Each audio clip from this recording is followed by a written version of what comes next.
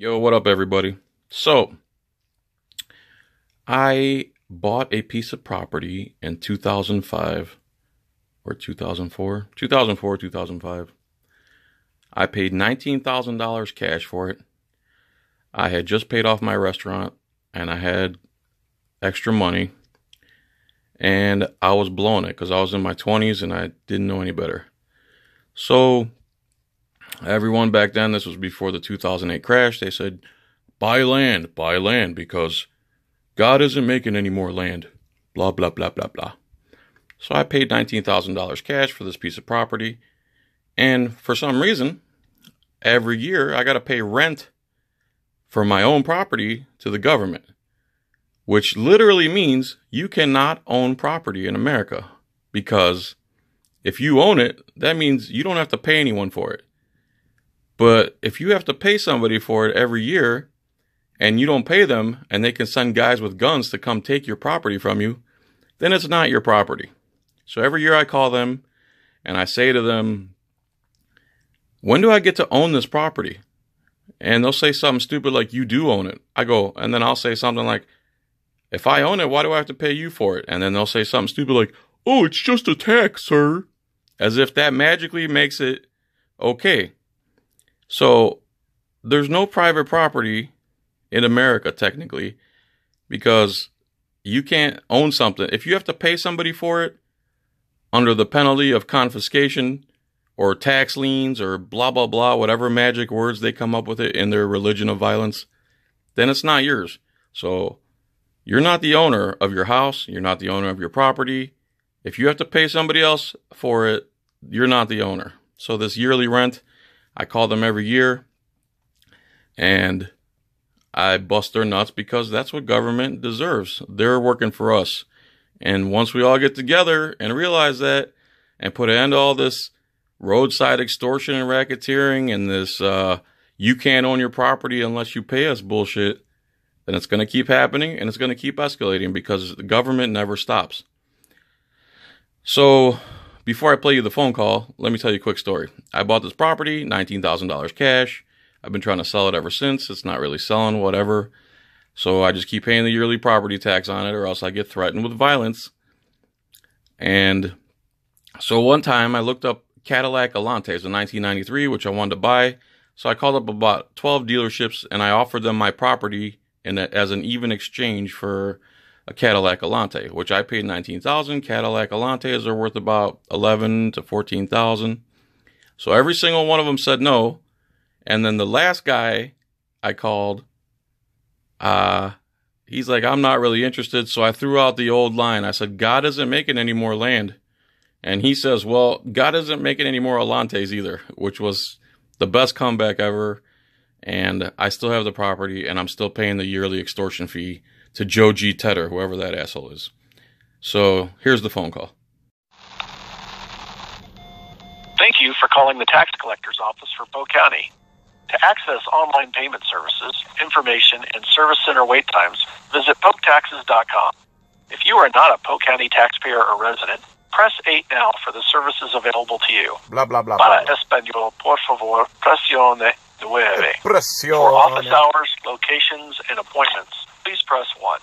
For motorist services, including driver licenses, ID cards, vehicle taxes, press 3.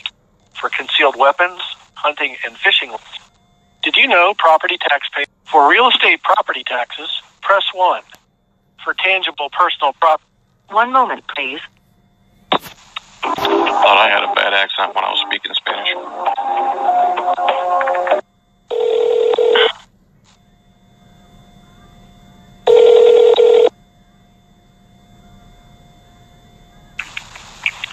Tax Collector's Office, Penny speaking to help you. Hi, Penny. How are you? I'm going to record this phone call for my records.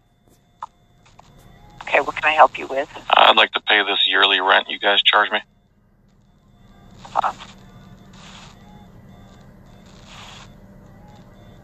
Hello? Do you have an account number or physical address? Account number is 323015.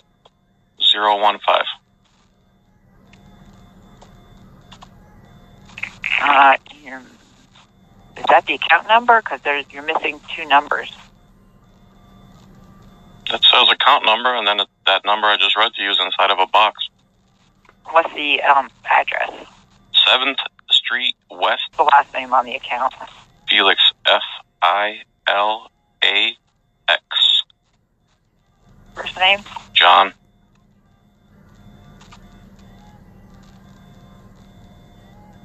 Okay, the amount due is $153.12. Okay, can I ask a question? Sure. When do I get to own my property?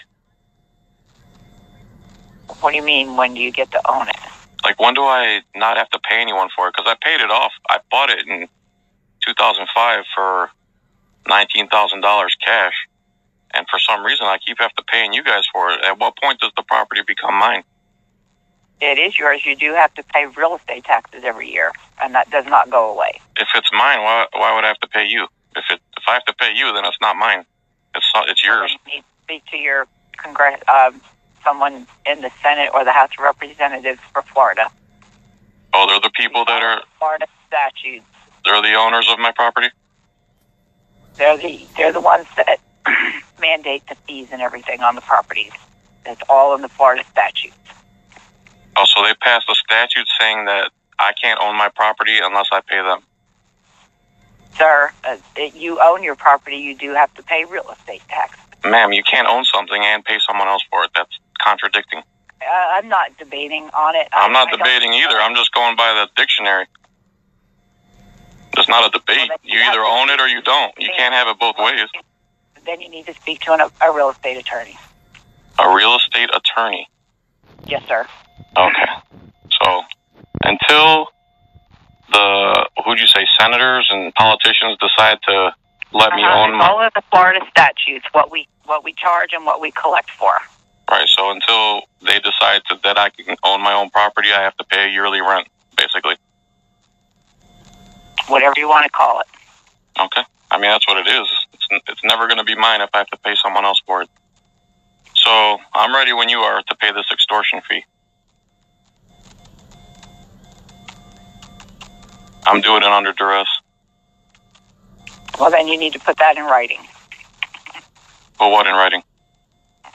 That you're paying it under duress, because Now, this is where I think I'm onto something, because she says I need that in writing.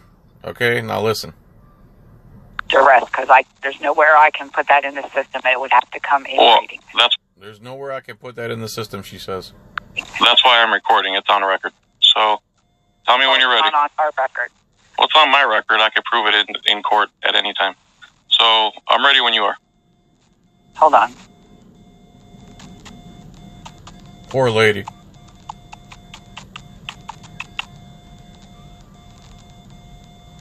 And how did you want to pay that? Credit. I'm just going to charge information number.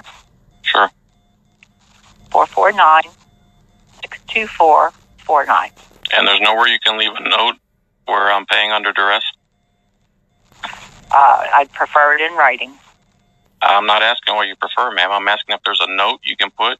I can put a note in the account, but I prefer it in writing. Okay, please put the note in the account for the record that I'm paying under duress. All right.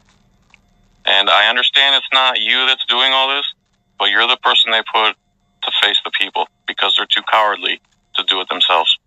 I know it's not you, ma'am, and I don't mean to give you a hard time, but you're the person they put up against the people. All right, you have a good day. You do the same, ma'am. Thank you. Bye. Bye-bye. So, when I said I want to pay under duress, first she wanted it in writing, then she said it had to be in writing, and then she said there's nowhere for her to put it in her thing, and then when I pressed her on it, she said she preferred it in writing. So if everybody, either in writing or makes them put it in the memo, when they pay their property taxes, they should say, I'm doing it under duress. That way there's a record that you don't agree with it, and then maybe one day we could own our own property again. What a concept. Go to my eBay and Etsy and Patreon and